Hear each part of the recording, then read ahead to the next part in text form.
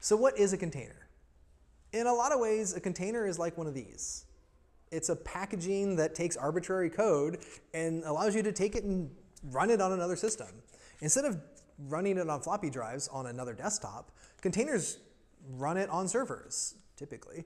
And it takes whatever code you have and you wrote it, put it in the container, and it'll run it on web servers, 1 or 100 or 1,000 of them, so that you can run web services, a website or an app, something that you wrote, you need to be able to run that on a server somewhere. And a container is a great format to do that because it's portable, and you can take that and run it in ECS or EKS or even on your desktop.